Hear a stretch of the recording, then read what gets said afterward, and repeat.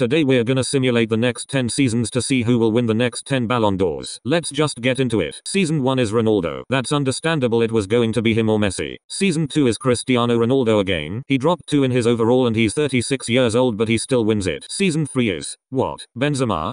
That's very unexpected. He's only 86 rated but he still wins it. Well, okay, fair play. Season 4 is Mbappe. Of course. He was gonna win it eventually and he wins it in Season 4. Season 5 is, whoa, another surprise. It's Ferran Torres. Well, that's very unexpected again. Season 6 is Mbappe again. Obviously. He's almost worth 200 million. He's a beast. Season 7 is Ferran Torres again. He is doing very good. And he wins his second Ballon d'Or. Season 8 is Vinicius Jr.